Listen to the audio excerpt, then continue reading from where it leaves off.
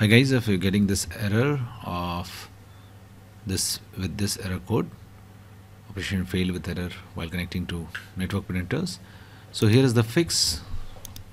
First search the registry editor and click on registry editor to open it. Now once you open registry editor, you have to go to HKey local machine, expand it, then expand system, then expand CurrentControlSet,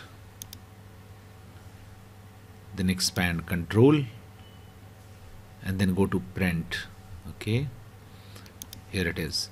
Now once you reach print, and the right side you have to create a new .32-bit value and name it RpcAuthnLevelPrivacyEnabled.